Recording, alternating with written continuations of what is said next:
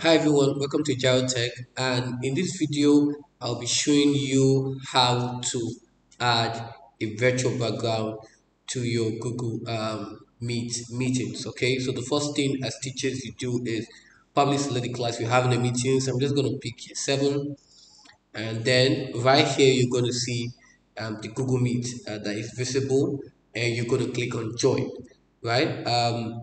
You see the three dot there that you can copy link, you can manage it as much as possible, so it's visible to the students. You can make it hidden, you can make it visible, right? So you're going to click on join, and it's going to come up with this interface. I'm currently recording my screen, so obviously the camera is not going to be connected because I'm currently doing a screen recording. So the thing you're going to do is right here, you're going to click on this apply virtual effect. And when you click on it, you're going to see what we call uploading a background image.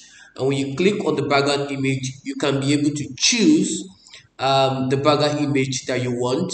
Probably the school logo, you download it from the champions, and then you put it on your laptop, and then you can be able to locate where that particular picture is, and then you can click on it, and then you click on open, and then it's going to apply on your background. It's as simple as that. So thank you so much.